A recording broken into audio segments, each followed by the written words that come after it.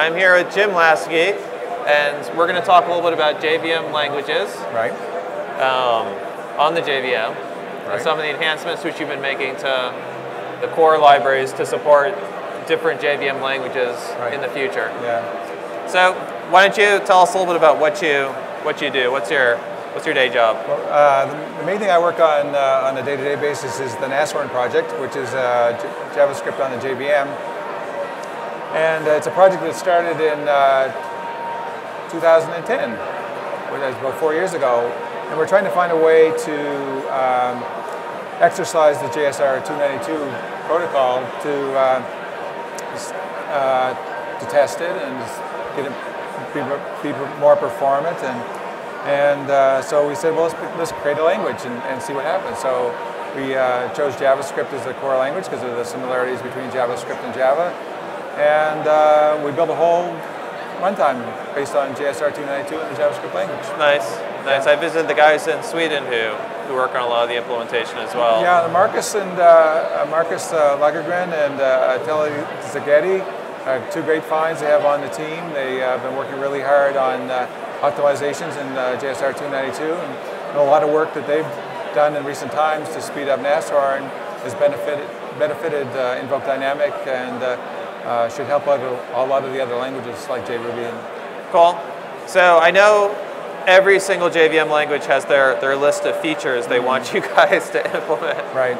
And we're specifically not going to talk about any forward-facing product roadmap. So this is all just kind of off-the-cuff type stuff. Yeah. But what sort of cool features have people been asking for that you're looking into? Well, I think the basic thing is that JSR 292 is sort of a primitive way of defining how to call across different languages.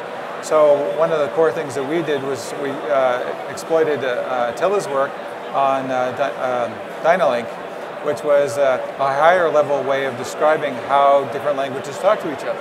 Yeah. And as a proof of concept, we used NASHorn as a way to actually test it out.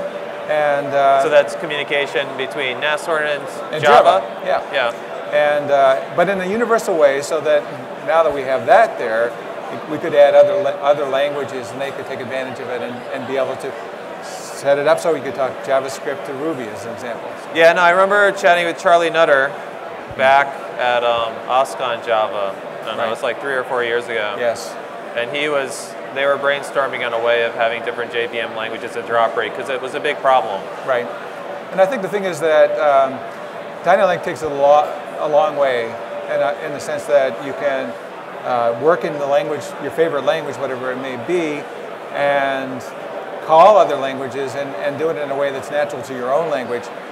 But then there are other things that are sort of a higher level protocol that we need to explore as well. So as an example, the ASCII.js guys, they're trying to find a way to identify what environment they're working in.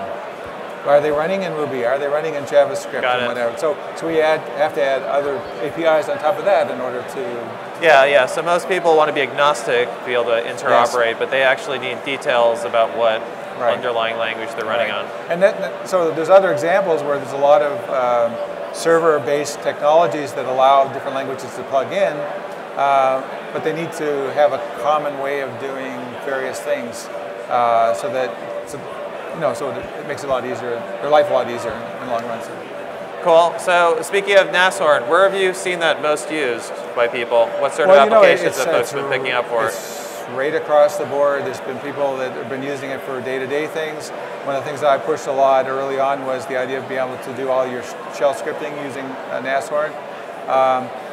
To be able to do very basic things like reformat your files or that kind of thing. But then there's a lot of people that have been doing a lot of server-side server-side development. And of course, there's the big project Avatar.js. Avatar.js. Yes, which is implementing Node using NASHorn. And but there are a lot of other server-based systems that are very similar. Cool. And have you guys done any micro benchmarks? Do you have an idea? Well, we've been working in the last year on improvements. A lot of the work that you mentioned Till and Marcus earlier. A lot of work that they've been doing is around type optimization. Yeah. it's gotten performance pretty darn close to VA performance. So wow. Yeah. Okay. So that's the benchmark for performance. That's the benchmark for performance these days. Yeah. So we're quite impressed with what's going on, and they've only sort of scratched the surface, and I think they can probably get it even faster. Get it even faster over time. Yeah. Yeah. No. Since it's built on the JVM, you're also, as a side effect, getting benefits of changes being made to the core JVM, right. which give you additional performance. Right, and there's basically the whole notion of like, well, what's the possibility of supplying an API, allow language developers to plug into all of that and take advantage of that. Another possibility that we need to look at is common debugging facilities. Yeah. Each language has a different way of doing debugging. Different languages have different needs for things like regular expressions. And it would be nice to have a common regular expression library that could say, okay, use JavaScript mode, or use Python mode, or use POSIX mode. Yeah, yeah. So those are kind of services which all the languages probably build themselves. Right.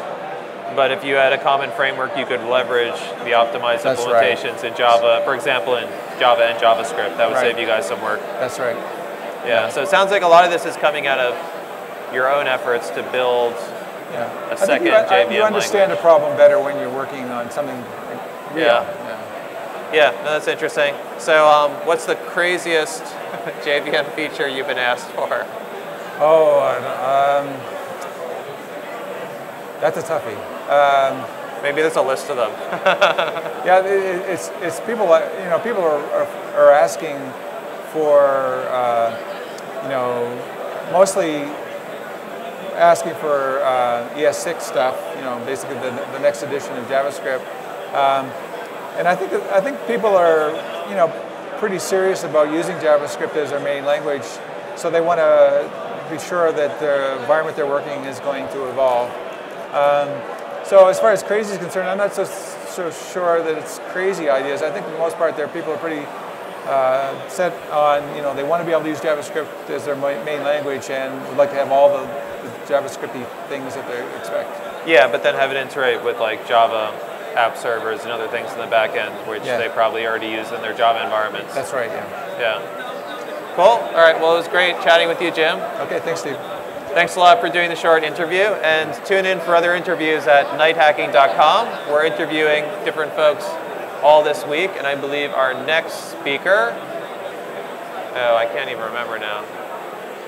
Tori, Steven, Tori, yeah. So our next speaker is on Java ME. Alexander is going to show some of the demos they're showcasing over there. Okay. All right.